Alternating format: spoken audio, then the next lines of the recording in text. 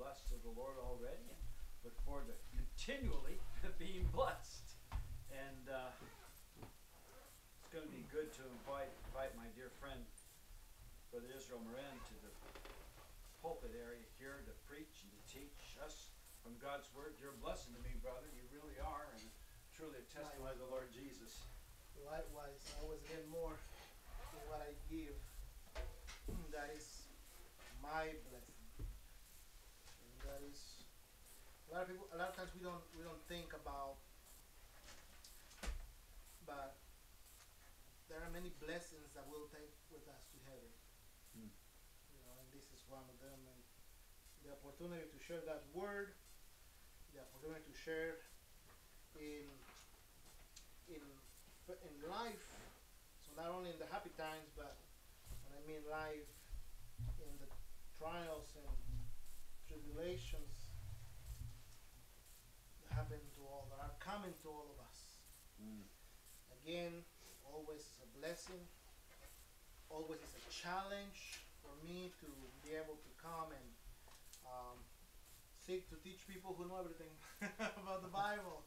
No. It's just like, Lord, and this is one of my comforts that I am fully, not just because it sounds spiritual, but just the blessing I have to be able to say, I don't have a message for you. The Lord gave me a message for us. It is not of me. I did not easily. I just could go back and to the archives, pull something out. I mean, the usual Baptist preacher type of deal. But just waiting on the Lord and waiting on the Lord and waiting, and the Lord is good, speaking to us in the night watches, Yes. putting things together for us, so that we don't have to come with our own concoctions, but we just come with what He,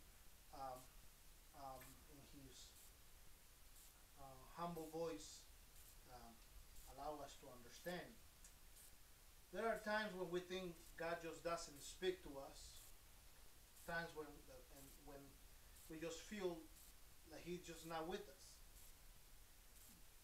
We feel pushed over, abandoned, because we see that other people seem like they got a corner on God's presence. God's with them, just not with me.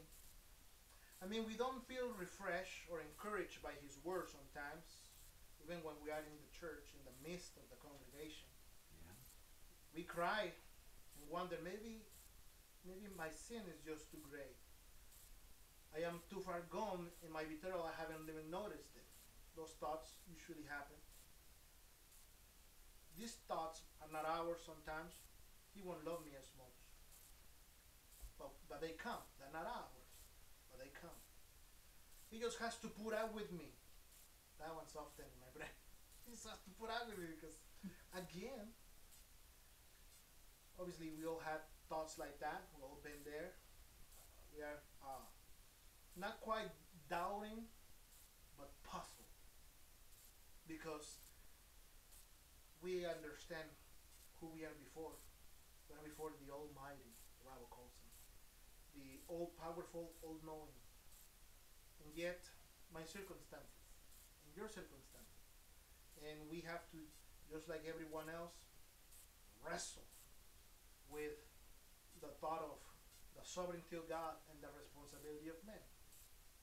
I cannot just blame Him for my mistakes, my errors, and yet He is sovereign, to do what He willeth.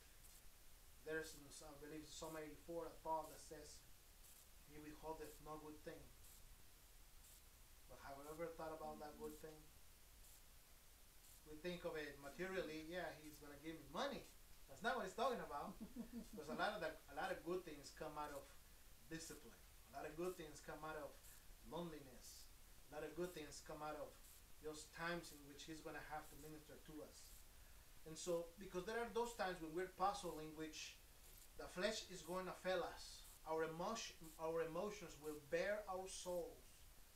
And how can we withstand, by the grace of God and by the grace of His Holy Spirit? My prayer is that you may hear His voice this day. If you go with me to Hebrews 11, Hebrews 11, I usually try to be expositional as much as possible. Um, but when it is not my message, I don't have any choice in it. When it is given to me, when I minister the counsel of the Lord, I must follow that. But in Hebrews 11:22, I'm going to read that verse in 11:22 because, as you all know, and we haven't even thought about it, but I'm sure if you have been in any Baptist church, you have heard that Hebrews 11 is the hall of faith of the saints. And that's always caught my attention and thought about it, because it is not the hall of faith of the saints, it is the hall of faithfulness of God. Mm-hmm. It just depends, we just think a lot, that we can do these great things. We just have a lot of faith. That's just the problem. You just don't have enough faith. Just like the Pentecostals, you don't get no faith, that's why you ain't healed. Just don't go that route. If we view it this way, because it's not about the hall of fame of the saints, it's about the hall of fame of God. Anyway, you are familiar with this account, by faith Isaac, by faith Jacob, by faith all these men. But in verse 22 we catch this one. By faith Joseph, when he died, made mention of the departing of the children of Israel, and gave commandment concerning his bones. By faith Joseph. And so today we are going to, and obviously we're going to key on this character. And in this character we have the life of Joseph. Obviously that's Genesis, that in Hebrews, but there is a thought here. And to preach the whole counsel of God, we have to pull the whole thing together. They're not just separate things. It's just one thought that is going to be conveyed here. And so we think of Joseph, and there's nothing that I can think of negative spoken of Joseph, as far as what Scripture tells us. But we know that Joseph went through a lot of stuff, through a lot of things that make my trials very, very little to me. Okay? Not to the Lord, because He understands each of us, our trials, properly, not like we understand them. And so, and the Bible tells us that by faith is Joseph. So this is something that we can see that Joseph have been practicing in his life, faith. When he died, he made mention of the departing of the children of Israel. He knew, obviously, that we can say probably, let's just throw it 400 years later when they're coming out. So he has this foresight, this insight, based on what? That would be the question. The easy thing would be, well, God told him to. That would be. But we're going to dig a little bit deeper. And then he says, and gave commandment concerning his bones. His bones, he's not going to be there, he's in heaven. But yet he's got this thing about his bones. So we're going to see about that, because a lot of times we just read it and we just key on, okay, by faith Joseph, but how about the rest of it? What does that mean? Because that's the full thought. And we could go, as many verses as this chapter has, and go into each of these characters and see the fullness of what is being spoken here. But I'm just going to key on one. And if we need a title today for what we're going to see, or a focus, the one would be, and I'm going to let these old preachers long titles, would be the theology of God's faithfulness. The theology of God's faithfulness. So that's too complicated. Okay? The Lord was with Joseph. That would be the simple one.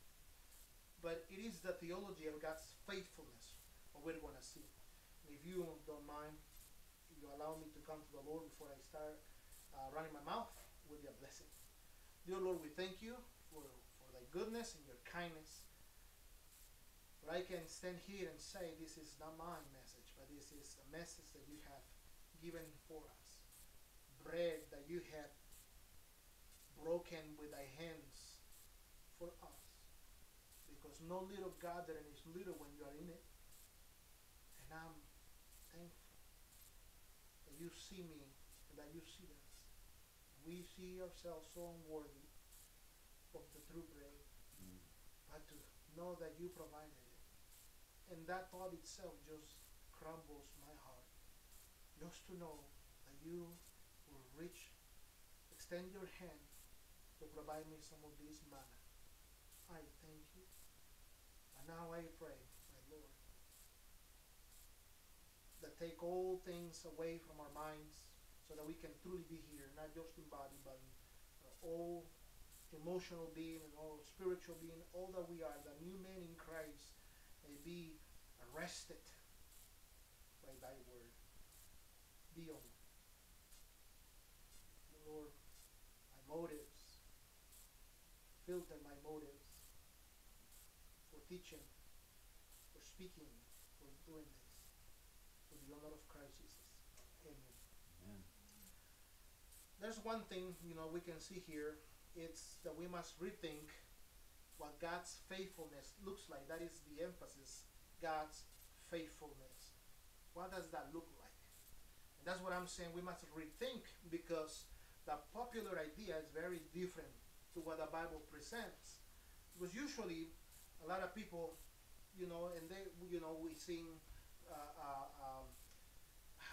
one of my favorite songs, which I cannot bring to mind right now, about God's faithfulness. Great is thy faithfulness. Great is thy faithfulness. But when we're singing it, sometimes we're just thinking about our family, and we have a car and the house, and we got some money in the bank, and there's a good job, and there's benefits, and everything's going great in the home. The family's functioning right. We are never in a pickle jar. There's no adversity. We haven't had to do U-turns. We think of a lot of times God's faithfulness as having a lucky day. I didn't have to cry today. I didn't have any pains that day. It was only gain. Success idea, the plethora. That's what we think of when we think of God's faithfulness. Very this way. Only the positives of life this way. Because if there are problems and there are ongoing trials and tribulations, if one problem follows a bigger one, if things are just so bad, I just want to call it quits. This is it. Just can't take it anymore. Then we think, well, God is not with. And we're not saying that he's not faithful, but that's what we're saying. Mm-hmm. I know I'm being guilty of that. Therefore, we know that God is faithful. That's head knowledge. But how does that look like? How can I see that in my life? I need heart knowledge. I need experiential, practical living of doctrine, of sound doctrine, of theology. So God is faithful. How do I see that? Simple. I don't want to confuse anyone. Theology. I like that word. I don't know why I like it. Probably because of the meaning. Theo means God. Logi means study of. So this is the study of God. And it's the study of his character, who he is. And we are looking at theology. I could have not used that word because, you got to feed the children. But I choose that. I'm not afraid of it. A lot of people today are very anti-theology. They don't want to even use the word because they're afraid of it for some reason. But it is not a bad word. It's a good word because it's the study of God. And if people would study God's character, there would be a lot better sound theology out there. One of the characteristics of the character of God, or the essence of God, is that he's faithful. And we easily are able to amend that. But what does that look like? How can I identify that without having to get an expected check and say God is faithful? Because that's why we see it. And so this is nothing we haven't heard, but if we haven't seen it in the scriptures, how can we see it in our lives? So my aim today, or the aim of the Lord, was to help me see a clear picture. And we will find a clear picture of it, although there are many pictures of this. The theology of God's faithfulness, his faithfulness, if we meditate and take it slow and chew on it for a long time, we come to an understanding that this is a terrible truth. Because in that truth, I discover I'm faithful. Mm-hmm. He is faithful. We are not. And therefore, I, you know, speaking of our own unfaithfulness to God, it's enough to acknowledge ourselves guilty and to judge ourselves of not deserving even the least of His mercies, as Jacob said in Genesis 32:10, I am not worthy of the least of all the mercies and of all the truth which Thou hast showed unto Thy Son. We don't even deserve to know His word. Forget about the rest of it. Just to know His word, just to have a part of the scriptures. Yet we are crowned with mercies all day long, even in our sleep. We are crowned with mercies. Yeah. Why? Because He is faithful. Because His faithfulness is according to His character. It is not according to ours. If it was according to my character, I would have no mercies. Because we'll be dependent on whether I do right. Yeah. And I know I don't do right. And so it is very important for us to understand what we're talking about. Where are we at? Obviously, God is faithful. We can see that in Deuteronomy 7:9. Deuteronomy 7:9. We see Moses is speaking. He knew. In 7:9, he says, know therefore that the Lord thy God, He is God, the faithful God. And that statement is in contrast to the pantheon of gods that were out there. And so he said He is the faithful God, which keepeth the covenant and mercy with them that love Him and keep His commandments to 1,000 generations. Amen. Psalm 119:75. And a lot of people talk about the Lord's faithfulness. I always think about if they know about this one. 119, the longest Psalm, verse 75. 119:75. I know, O Lord, that Thy judgments are right, and that Thou in faithfulness hast afflicted me. Mm-hmm. I don't like that one. I doubt anyone of us is going to like that one. Because according to this, what the insight that the psalmist has here, the Lord is so faithful, He has to afflict us. He has to do it. He has to do it. And so it's very important. That is a hard one to swallow. But at the same time, it is true. It is insight in His character. In 1 Corinthians 1:9, 1 Corinthians chapter 1 verse 9, we see this. God is faithful. So this is not only Old Testament, not only Moses said it, not only the psalmist said it, Paul said it. God is faithful, by whom ye were called unto the fellowship of His Son Jesus Christ our Lord. In chapter 10 verse 13, we have more of that. 10:13. There hath no temptation taken you, but such is common to men. But God is faithful, who will not suffer you to be tempted above that ye are able, but will with the temptation also make a way to escape, that ye may be able to bear it.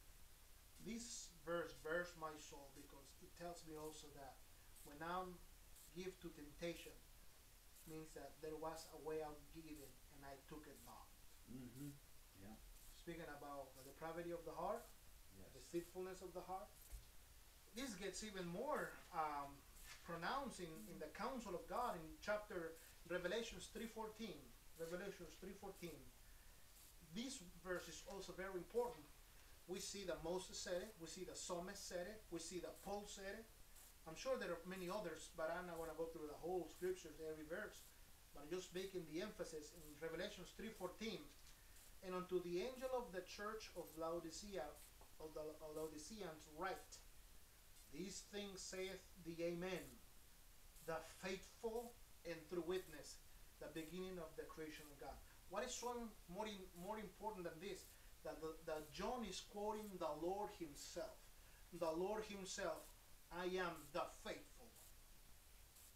And so, one thing is Moses said it. Another thing that Psalmist said it. Another thing is that Paul said it.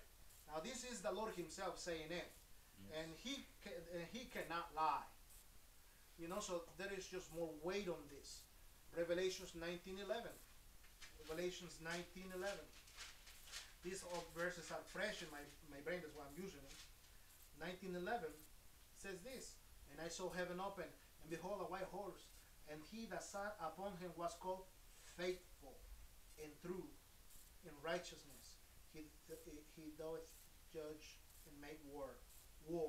That's 19:11, Revelations 19:11. In there, John is saying what he's seen in the vision. He sees the rider on a white horse and says his name is Faithful and True. In 19:13, he was clothed with a vesture dipped in blood, and his name is called the Word of God. Talking about faithful and true. And so we see in the scriptures, again, this is the brainer. We all know that God is faithful. But I believe the Lord is trying to get us to understand is how we bring this head knowledge so that we can have a clear picture, so that we can see this in our daily lives. See Him, His faithfulness to us. And so the theology of God's faithfulness is knowing His character, not in contrast to our character, because there's a huge chasm. There's obviously nothing can match that. But knowing that as a father, even when the little child soiled himself again, as little children, the good father won't leave him that way.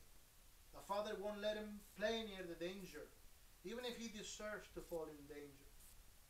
The baby is not out of his dad's thoughts at all, but showered with constant care. The child does not see or is able to comprehend all that his father has prepared for the next days ahead.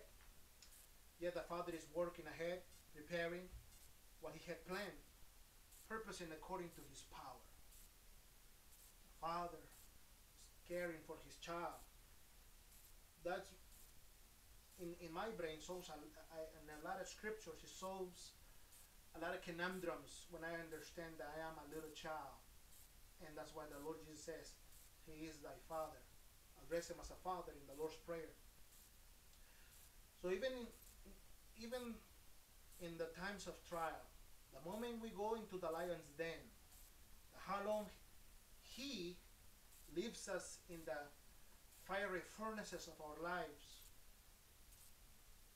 the moment He leads us out of the ashes and sackcloth, we know that Judge of all the earth will do right. Yes. How do we know this? The Lord Jesus says, Matthew 7:11, if ye then, being evil, know how to give good gifts unto your children, how much more shall your Father which is in heaven give good things to them that ask Him? Mm-hmm. The Lord has taught me a lot of good lessons through my dad. Although my dad doesn't know the Lord, but I see him, how it is in him to give me good things, good gifts. My dad, unsaved. How much more my Father which is in heaven? And so a lot of times, now here's where we come to where we are.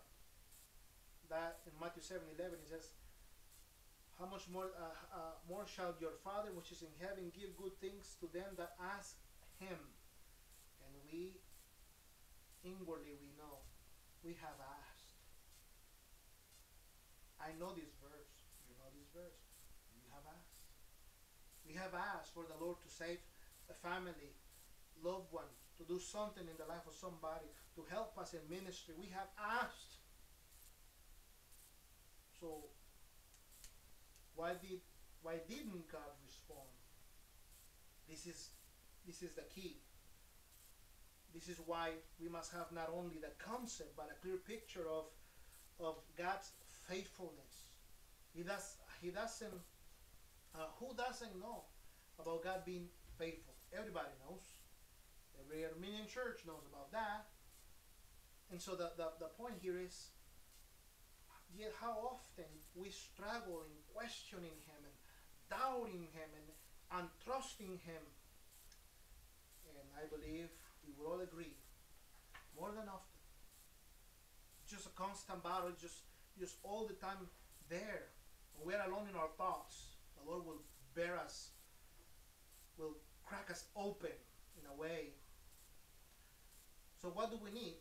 And this is what helped me. We need a clear picture of God's faithfulness in the Bible, because we can go to many verses, but we want to see a picture, because once I see this picture in the scriptures and I learn from it, I will be able to see that in my life. That is the important of this, understanding this teaching. And so the Lord shared a lovely picture of who He is in the scriptures with some of His servants. Also, this picture has helped me in times of distress and duress, among many examples. This is something very dear to me that I often go back in my heart. It helps me in the struggle to see His faithfulness. In Hebrews 11:22, we saw that by faith Joseph. We know in Genesis, Joseph is known, or is called of his brothers, here cometh the dreamer. Very despiteful term, the dreamer.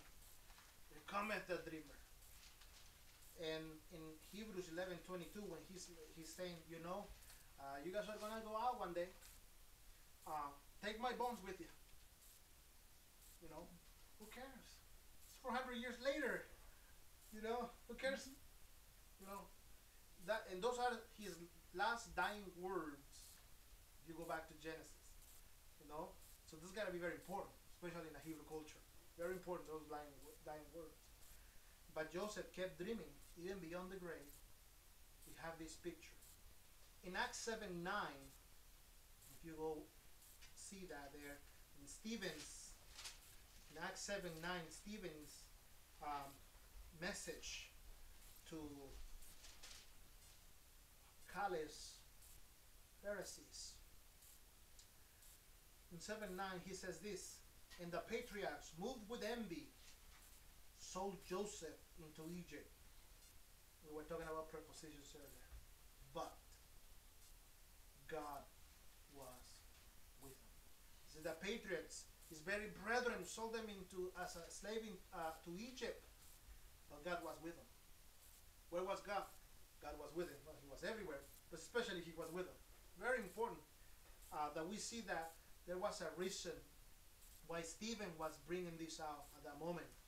God's when we see that God was with him, we can usually say God's present. He was with him.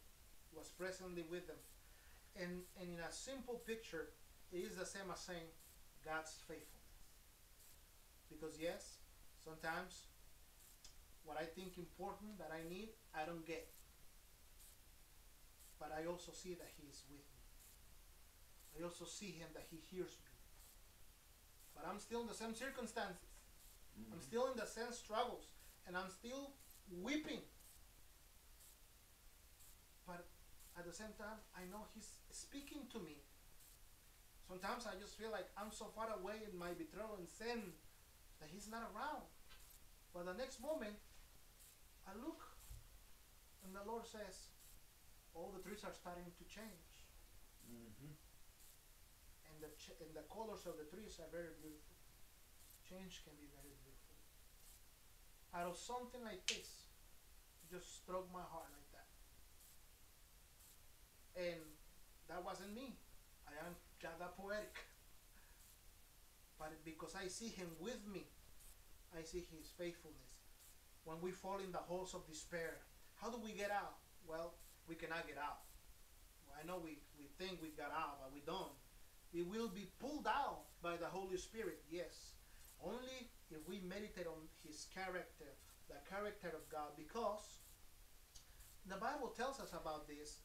Joseph did not have an unlucky day. Psalm 105:17. Psalm 105:17. I don't know if you are like me, but everything that happens in my life is a reason. It is cause, and I know the one that caused it to happen. I know why it happened. It was planned. It was orchestrated. It was in the calendar, scheduled in the appointment book. Mm-hmm. Yep. Psalm 105:17. He sent a man before them, even Joseph, who was sold for a servant. Joseph did not have an unlucky day. He just got out on the with the wrong foot. Is that what they say? Mm-hmm. He slept on the wrong side of the bed that day. No, God sent him. What a way to send somebody. You know, Jonah probably said, next time I just let God pay for the fare. You know, but Joseph was sent. That's what the scripture says there. Yep. Was and then on Psalm 80 verse 1, Psalm 80 verse 1, if you see that one, that one's also quite special concerning Joseph. Some insight on that. 80 verse 1, Psalm 80 verse 1. Give ear, O shepherd of Israel, thou that leadest Joseph like a flock, thou that dwellest between the cherubims, shine forth. The shepherd of Israel led Joseph as if he was shepherding Joseph through all those trials. Because yes, in the story of Joseph, on his account, we don't see that statement where it says God was faithful to him, but you do see that it says that the Lord God was with him. God was with him. The Bible says there, the things that Joseph went through were not because of bad luck, but because of God. He led him through all those things to show his faithfulness. The question is, his faithfulness to Joseph or his faithfulness to himself? There you go. Now, because you gotta put yourself in the spot of Joseph. I have to put myself in the spot of Joseph. Because the Lord is not just trying to lead me through muddy water just because there's no other way to go. He's the Almighty. If there is no way to go, He'll make a way. He'll just open the Red Sea again. He'll just make a way. It's not hard. There's nothing hard for the Almighty. You don't need to reschedule anything. You know? And so therefore, we have to understand, He's trying to teach us something. He's trying to teach us that He is faithful, but based on Himself, His Word, faithful to Himself. And that statement births in our souls peace, births hope, birth love. Because when when He sends, He leads. It's very important. Joseph was sent, he was led. Through all that happened, Joseph is just a picture. I mean, and we can say, yes, it's a picture of Christ and all of those things, and it's important, but I learned a lot about Joseph because it is my Father leading me and sending me through the difficulties and trials and things that happen in my life, and I just walking in them. Mm-hmm. I'm a little babe, I'm a little child before the Lord Himself, before the Father. So the Lord was with Joseph. We know the account. Yet the Lord didn't take him out of jail, take him out of the problem, did not take him out of the difficulties, did not take him out of the trials, nor out of the adversities. And Joseph was not hustling God either. He was not trying to just get something out of him. That is an amazing thing. Sometimes I do, sometimes we do. And so we're going to hustle the Lord. Yet, if God was with Joseph, why didn't God take him out? Jail. Why didn't take him out? Why didn't prevented him from such a evil woman at Potiphar's house? Why not? Who put in Israel's, on Jacob's heart to like this one better than the 11? Where did he get the thought of giving him a robe of many colors? Who put that there?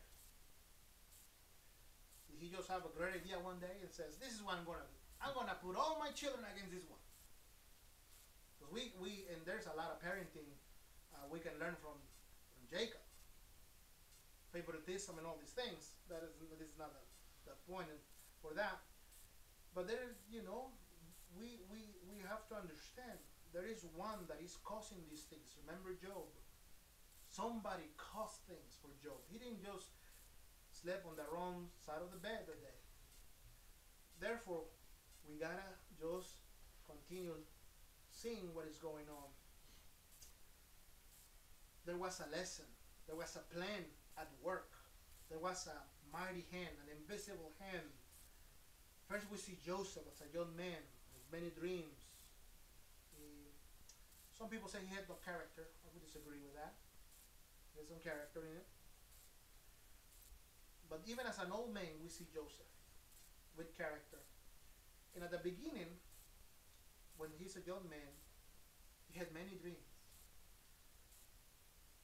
At the end of life, you only have one. I don't know if you got it. Don't leave me here. Don't leave me in Egypt. Take me with you. I want to go home. This world is not my home. Mm-hmm. I'm just passing through. Don't leave me here. Yeah. You just had a dream. But you only have that by faith. Mm-hmm. You only have that by faith. And that's something that the Lord kept working in him. We see this groaning. A lot of times I experience this groaning myself. That I'm being prepared. Through all these difficulties, I'm being prepared for heaven. Not for this world. Not so that I can be happy. Very important. We come to the Bible a lot of times as believers because we want to be happy, and this is a way to be happy, and that is the reason.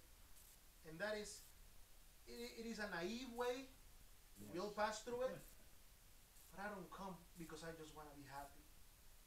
I want to go home. I want to be with my Father. I don't like sin. And I don't want to be around it. There's amazing things I'm learning about the millennium. And the reason for it and all these things that even with a perfect environment, people are going to sin anyway. Yeah. At the end, I'm going to choose Satan when he's released. Even in a perfect environment where Christ is king and everything is righteousness and judgment, and in purity, there's still people are going to go their way. We now say, well, Satan made me do it. They're not going to be able to say that.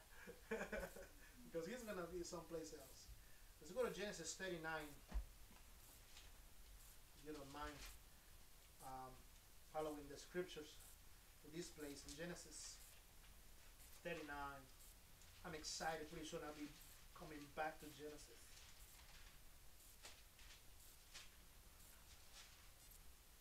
Genesis 39.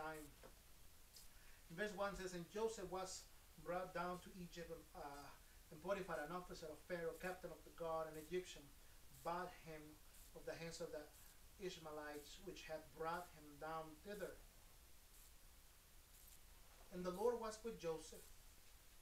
He was a prosperous man. He was in the house of his master, the Egyptian. 3 pounds and a pound, as someone would say. But the first thing we want to notice, propositions again. The first proposition, once Joseph is sold as a slave, gets to Egypt, put in the slave market, the trade market of that day. And the first thing that happens is verse 2, and the Lord was with Joseph. Very important. Through all the things that happen in our life, that we can say, and the Lord was. Is. The life of Joseph was marked by problems, seeming unfairness.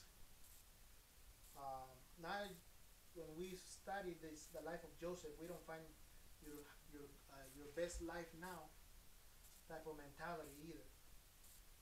Many wish Joseph evil, but God turned it for good. Did Joseph see it? The question would be, so a lot of times we question whether he saw it or not. The question is, do we see it? Do we see that God turns evil for good in our lives? So we see that the one that is sending us through these trials and difficulties is the one shepherding us through them as well. It's very important. Joseph was hated by his brothers, thrown into a pit, sold and resold as a slave. Genesis 37:20 and 36. As a slave, he was made to work in Egypt and was lied about and accused and singled out by Potiphar's wife.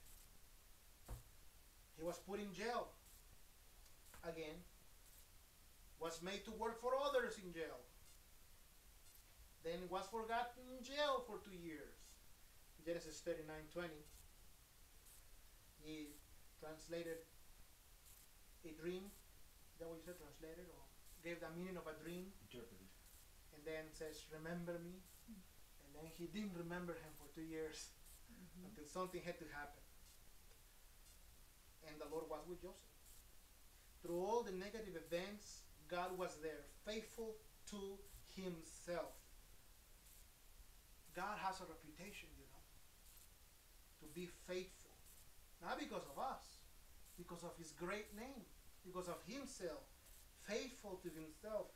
Not just now we have this bright, shine manifestation of his faithfulness that we enjoy.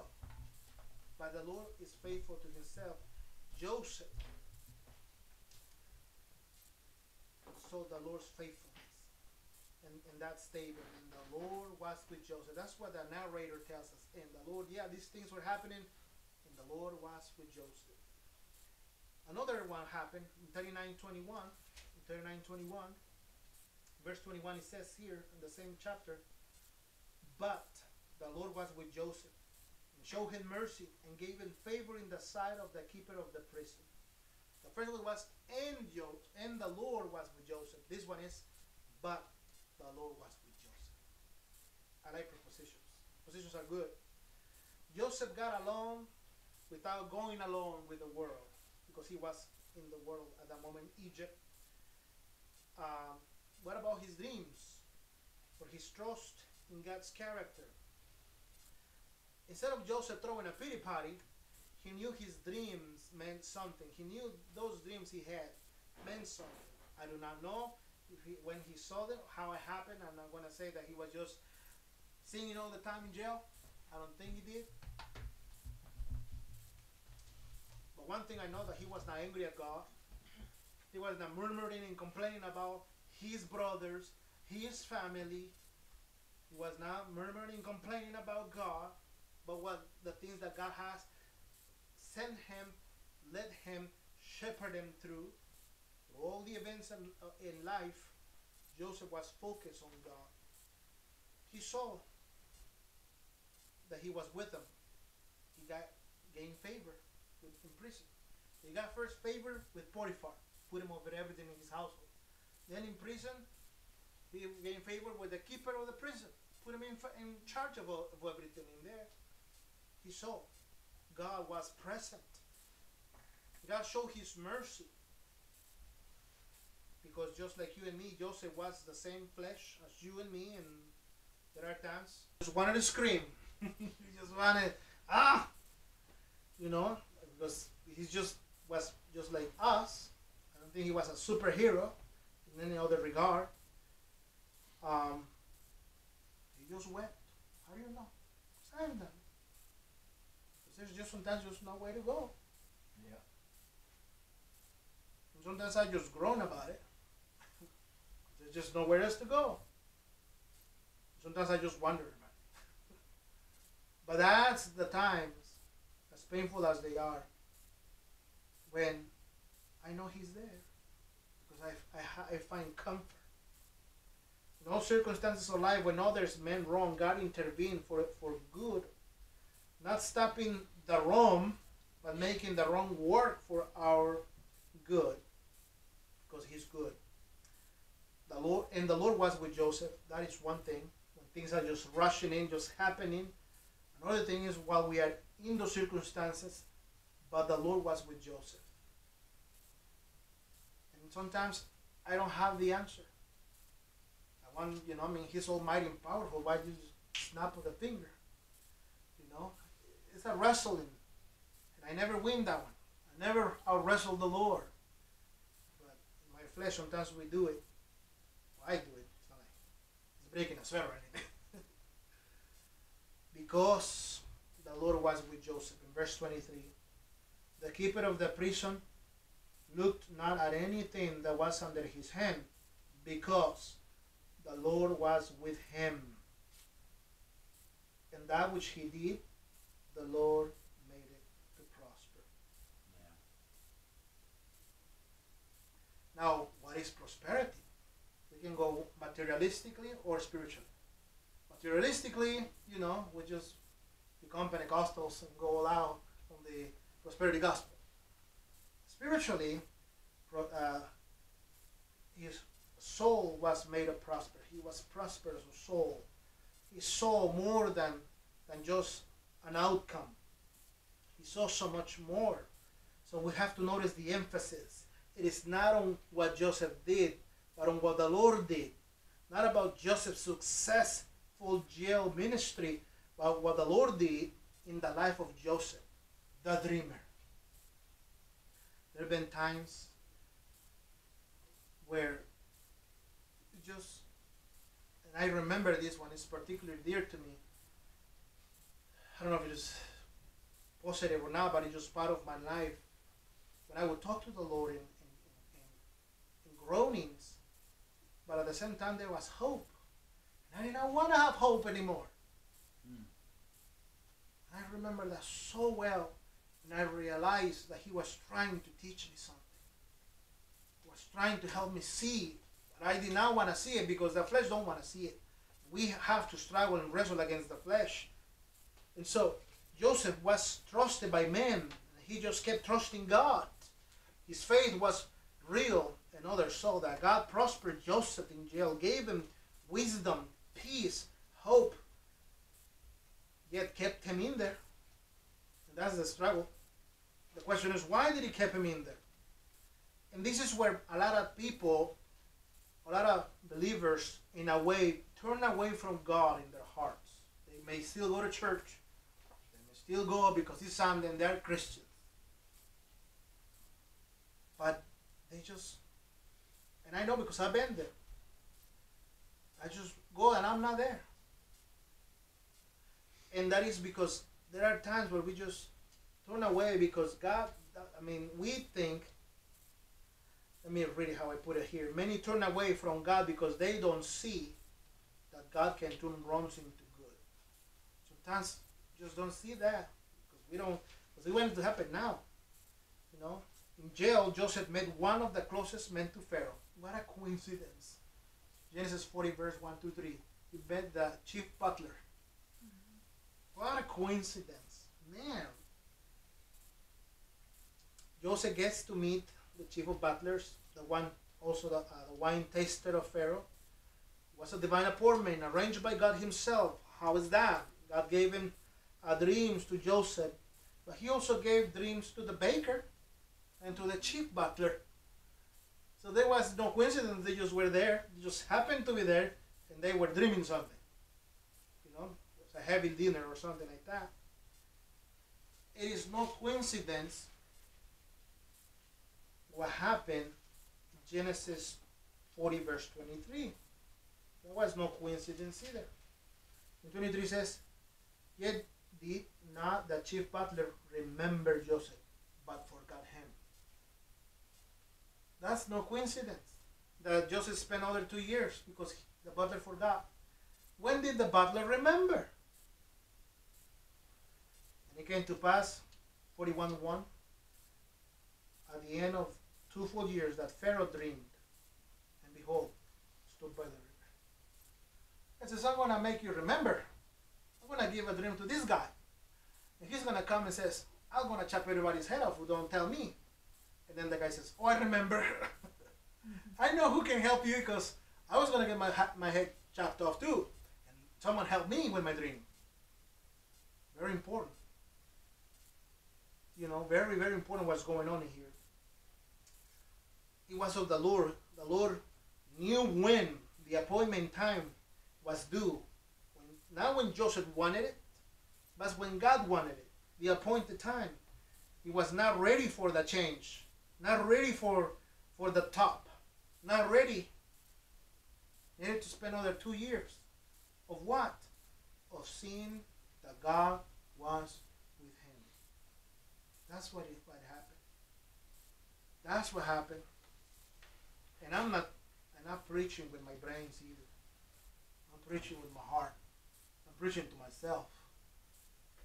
I'm venting, if you want to call it that way. I'm just venting. Wanted Joseph to get out of jail? Yes. He's human like you and me? Yes. Why didn't Joseph ask God to take him out of jail? I think he asked. I think he wept. I think he prayed. And prayed like the Lord said to pray. I think he prayed right, with the right motives, with the right attitude, with reverence, and everything you want to put it on. Because to the best of my abilities, as weak as I am, I've done that. But it is not when I say so. It is not when the little baby says, I want to. It's when the father says, it is time. Very important. Joseph's prison in Egypt became the classroom. Was the place where God met with him to teach him in stillness, in silence, to make him ready, to lead him for what was to come, that God was going to do through him. It was for God himself. It was not for the riches of Egypt. In that jail cell or cave, whatever it was, God was creating. God was molding. He was transforming Joseph's character, just like he does in our jails, which are different. To some, ourselves are loneliness, ourselves are health issues, are financial issues, family issues, but yet we can come together and say, God has been with me. But I still have the problems. I'm still in the same spot. But God has been with me. What does that tell me? That he is faithful. But what is this also saying? He's trying to get me to understand that he is faithful to himself. He is who he is. We are not forgotten. We are not pushed aside. We are not just pushed over. He is doing something. The Father cannot deny the Son because of Christ. We stand in his love. We have to identify, and I'm sure you have identified by now, if the Spirit has spoken to you, your jail cells, or your cells, or your caves. Is God with you? You have the proof that he's with you. There is, in a way, a call. The Bible tells us a call to faithfulness. But it's not like I'm trying to be faithful. It's like he's working in me. That faithfulness is also called the perseverance of the saints. Trying to help us see it. Our very difficult circumstances are often, I could say it all the time, the very tool God is using us to teach us his character. Now, what I have, and the reason to teach these things this way is because, I suppose, when we are sheep, we just need repetition. We need to hear it, we need to see it, then later on we have to experience it. And bit by bit, little by little, the Spirit is gonna continue helping us. This is not something I learned. These are thoughts that have been cultivated in me through the years, that have led me to this picture. The only thing, that the Lord has done is allowed me to put it in a picture, in a format, in a form in which it can be shared. What was God's plan? We would think, to fulfill the dream he gave to Joseph, or to show himself faithful. Because a lot of times we just get caught up with his dreams, and he had his dream when he was little, and then later on, his brothers fall at his feet, and he say, ta-da! And we see that because a lot of times we're just self-centered, and we want to see things, what God's going to do for me. We're not looking at, what can I do for God? What endurance can I take for God? We just that's not normal because that's the spiritual mind thing. And so it is obvious he wants to show himself faithful because the Lord, he don't struggle, but I struggle. He has to repeat these things to show that help me open my eyes, to help me understand that he is faithful. Not just with my head, because I already know it here. Nobody can take that away. But here, in my daily life, it's difficult.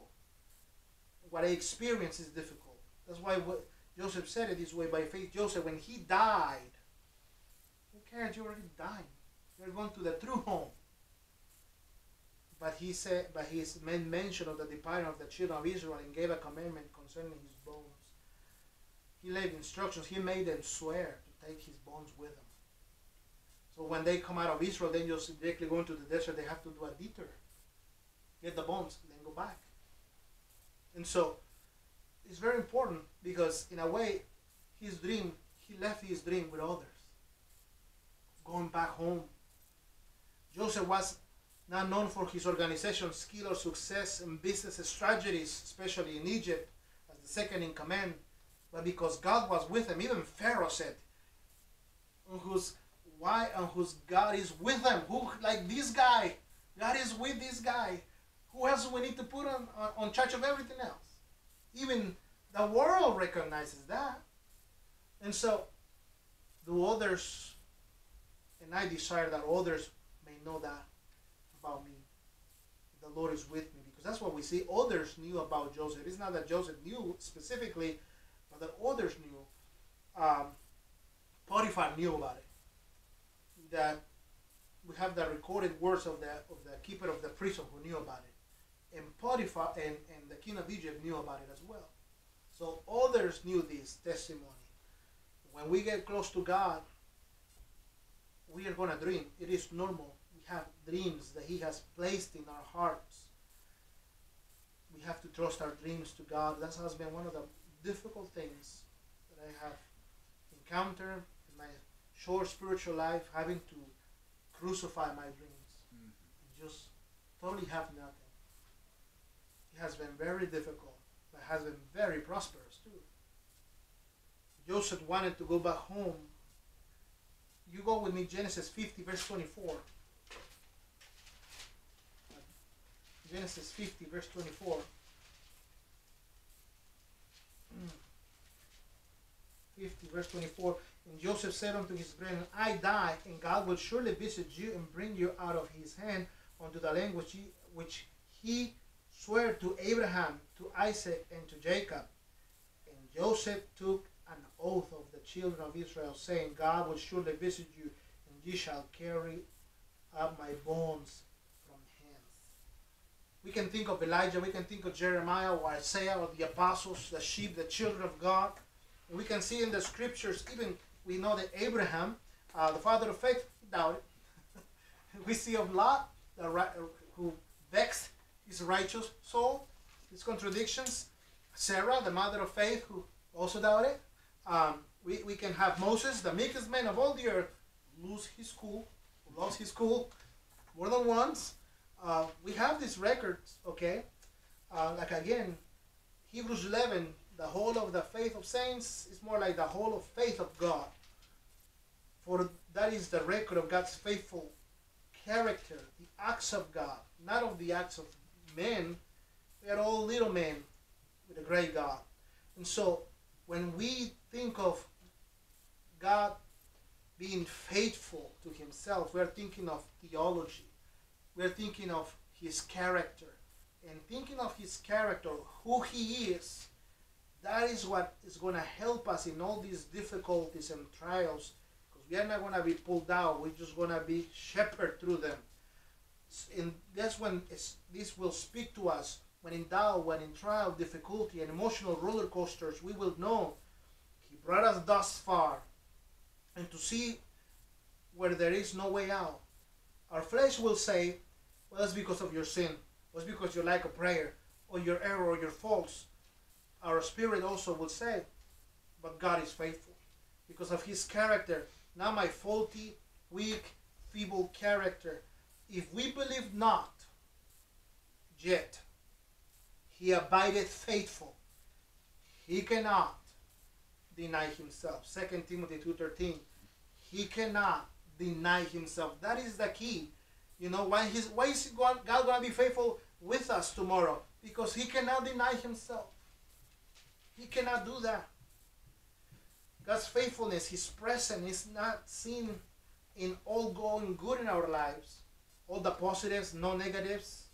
Not in only success, only mountaintop experiences. At times, those are our times of most blindness, actually. When we just fell more miserably, his faithfulness will shepherd us through afflictions. He will give us the favor and the wisdom that we need to prick us, to see his character, the essence of who he is, to understand that he cannot deny himself. Knowing his character is very important.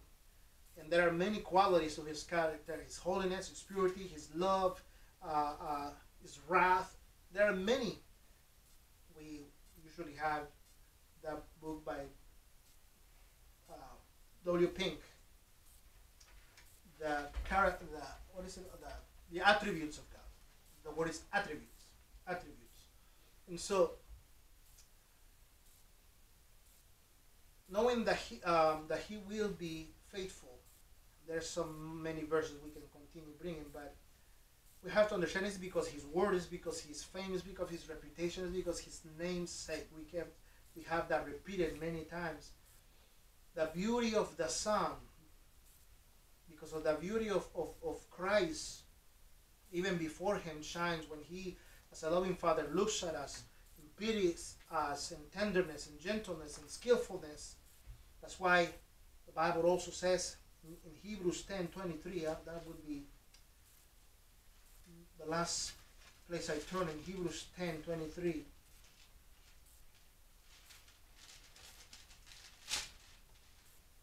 In Hebrews 10:23, let us hold fast the profession of our faith without wavering.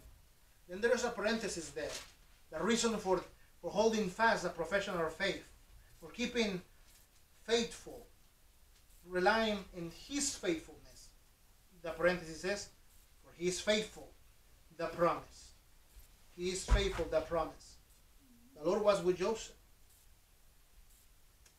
The Father cannot deny himself. If we believe not, yet he abideth faithful. If we are unfaithful, he continues being faithful because he cannot deny himself. It depends on his character, not our character. And that has brought me out many pits, many holes in my spiritual life. When they just didn't know I was there, and when I knew I was there, it was a guidance to me to understand. I'm feeling the circumstances just like Joseph, but I see that God is with me. I see his presence. And that has done so much in my life to encourage me to just keep going, knowing that there's a time, there's a purpose, and the Lord will fulfill it because the Father knows best. Dear Lord, we thank you for being good to us. We thank you, Father, because I did not try to do what it was time for me to do. It was just for me to share the bread that you have delivered from heaven, the counsel through the scriptures, the thought that is in there, threaded carefully in there, about your faithfulness, and that you will aid us as we continue through. Lord, we want to go home. We yearn and long for home when the time is right. But while it is not yet, there are lessons here. Help us, Lord, as Joseph, by faith, in the name of the Savior Jesus Christ. Amen.